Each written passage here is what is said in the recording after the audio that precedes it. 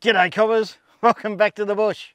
In this episode of Lockyards Four-Wheel Driving, we'll be looking at why you should decrease the air pressure in your tyres to increase the contact patch with the track. So let's get into it.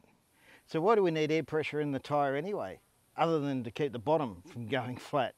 Well, firstly, you need to appreciate we live in a pressurised atmosphere. So at sea level, which we're not too far above here, it's about 14.5 psi in freedom units, or 1 bar conveniently in metric units, or 100 kPa.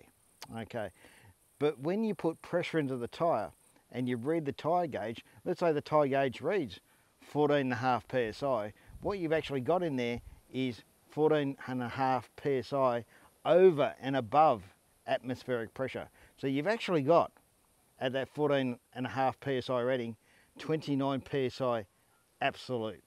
So the absolute pressure in there, 29 psi, but 14.5 psi over and above the atmospheric pressure. Okay, now we've got the mumbo jumbo out of the way. How does the tyre actually keep you up off the ground? So how do tyres keep you up off the road? Well, there is a misconception out there that says the air pressure pushes you up off the road, and that's not the case at all. You actually hang from the top of the tyre. Now, before you tell me, Simon, you've obviously lost your marbles and start smashing that thumbs down button, hear me out. Now, there's reinforcing running throughout the tyre. In a radial tyre like this one here, and most tyres on four-wheel drives, it runs from the bead right across the top over to the other side of the bead. Now, let's take this USB cable, for example. If I've got the load, that being the wheel, and this being the reinforcing in there, the load can hang from the reinforcing, not an issue. But if we take that flexible reinforcing and we try and push up with the load, doesn't work too well, does it? So you're actually hanging from the top of the tyre. Discuss that around the campfire next time and see how far you get. Anyway, let's have a look at the various ways of measuring air pressure. So there's 3 main ways of measuring pressure in tyres that we commonly use: bar, kPa, and PSI. Now, bar is atmospheric pressure at sea level or thereabouts. SI unit, metric unit makes sense. kPa, or kilopascals, is also another metric unit. So 100 kilopascals equals 1 bar. So you can convert between the two reasonably easily. And don't forget kilo meaning by 3, so it's actually kilopascals. So 100,000 pascals equals 1 bar. Again, nice and easy to convert between the two. PSI. PSI is pounds per square inch. It's an imperial or freedom unit. It's what we all commonly use in Australia. It doesn't make a lot of sense being an imperial unit. Not a lot of them do. But if you look on my tyre placard, there's a PSI reading. If you go to a petrol station in Australia, the gauge will read in PSI. So for the rest of the episode, I'm going to use exclusively PSI. If you think in bar, I'm sure you're smart enough to do the conversion over, or kPa. So just like preschool, it's time to drag out the paint and paper. And what I'm going to do is I've measured the tread length at 45 psi, down 5 psi increments, right down to 0 psi. The way I've done that is I've painted the tread with black paint, and I've put a piece of paper on the ground, and I've lowered the full weight of the vehicle, which in this case is about 500 kilograms per corner, and we're able to get an imprint of the tread length at various pressures. So let's have a look at the results for that. Okay, so here we go. Here are the results. The area in meters squared versus the tyre pressure in PSI. Now, the tyre we use is a BFG KO2 good all-terrain in a size 245, 75, 16. So it's 775 high, or in the old money, 30.5 inches, a little bit under a 31 there. Now we started off at 45 psi, and as you can see, it's about 0.03, and we progressively work our way up. And as you can see in the picture, it's starting to get bigger, 35 psi down to 30 psi. Now when we go from 30 psi to 25 psi, you can see it's starting to get larger and larger, through to 20 psi, and then 15 psi is a decent jump there. But have a look at the jump now from 15 psi to 10 psi. And 10 psi is the pressure I run in these tyres on the beach, in somewhere like Robe, in soft sand. And it seems to work fine for me. I barely ever get stuck. Now, 5 psi, you're probably not going to run those sort of pressures, except in an extreme emergency where there's an incoming tide and you only need to drive forward above the high tide mark, and then you can pump your tyres up again. And just for chuckles, we went down to 0 psi, as you can see here, and the sheet wasn't even long enough to register the whole tread. And I'll throw up a picture of that in a minute. But let's get on with the rest of it.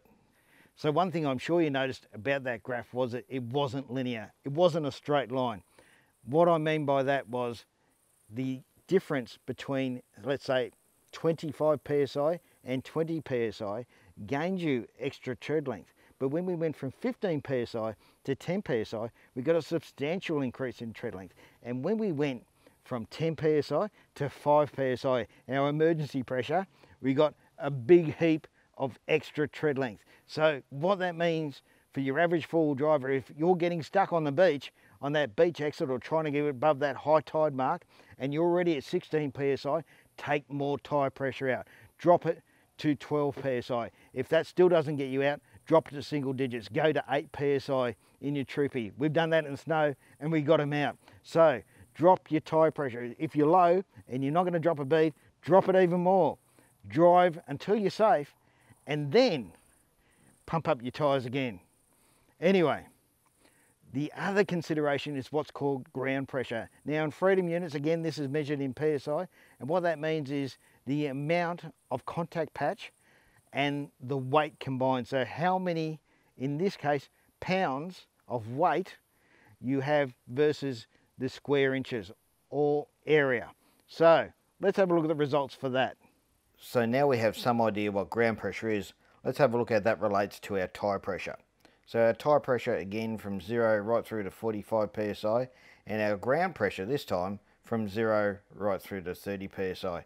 If we start off at 45 psi, we can see that's around about the 27 or 28 mark, and it progressively works its way down. And again, the gradient starts getting steeper, especially when we get down below 15 psi and heading to 10 psi.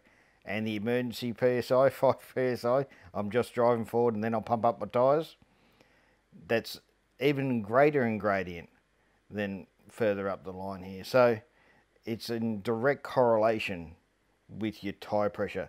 The lower your tyre pressure, especially down the bottom here, the greater the reduction in ground pressure. So what did we learn from that? The less weight and the bigger contact patch you have, the less likely you are to get stuck because you've got less PSI on the ground. And that's why the guys in Jimneys keep driving around me on the beach when I'm stuck and have the Max Tracks or the Tread Pros out. Anyway, let's have a look at a couple of comparisons with things you'll know and what ground pressure they exert on the ground. So let's have a look at a bit of a comparison with the ground pressures.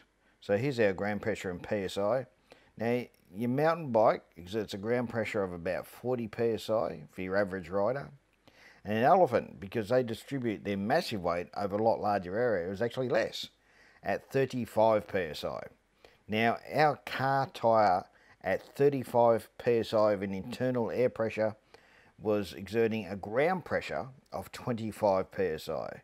But when we drop that same tyre down to 10 psi, we got a reduction from the 25 psi down to the 16 psi. So that's why it's such a great idea to distribute your weight over a larger surface area when you're driving on things like beaches, and that way you got a lot less likelihood of sinking into the sand. Now, your average person, who is this likely lad, is an average of about 8 psi. And of course that depends on how likely you are to walk into a hamburger shop and walk out with both hands full. And let me tell you, I usually never walk out with hands empty. But anyway, now your 20-ton excavator, now they have tracks, so they exert a lot less pressure than even a person. They're down to around about 5 psi. And your snowcat, that's the best of the mob. Usually they're down around about 1 psi, And the reason, of course, is they need to sit on top of loose snow. Well, I certainly wouldn't have thought elephants were doing a better job as far as not getting bogged is concerned than mountain bikers, but there you go.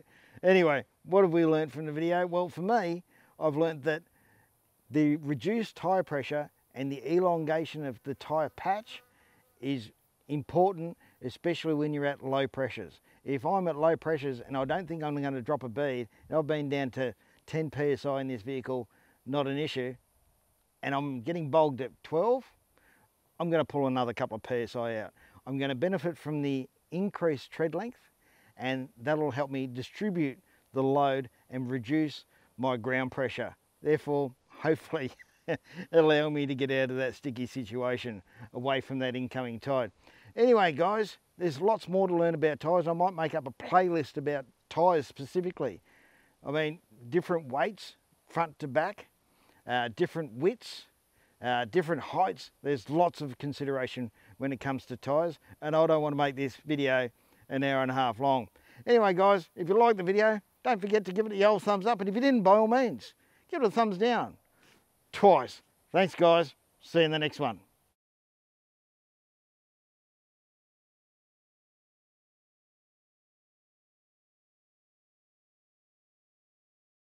So the air pressure in the tyre allows you to hang from the top of the tyre. Now, before you smash that thumbs down button, hear me out. So there's reinforcing inside the tyre. There's a fly.